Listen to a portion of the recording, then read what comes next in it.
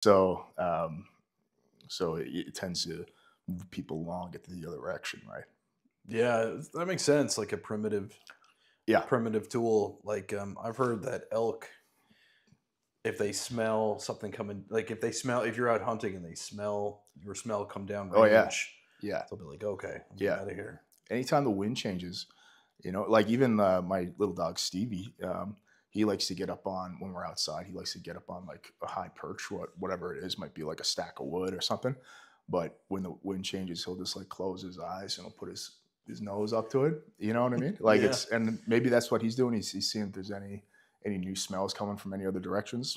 So, uh, but yeah, I mean, wildlife are really sensitive to that. Yeah, big time. Yeah. Some leaves or some trees will change the taste of their leaves.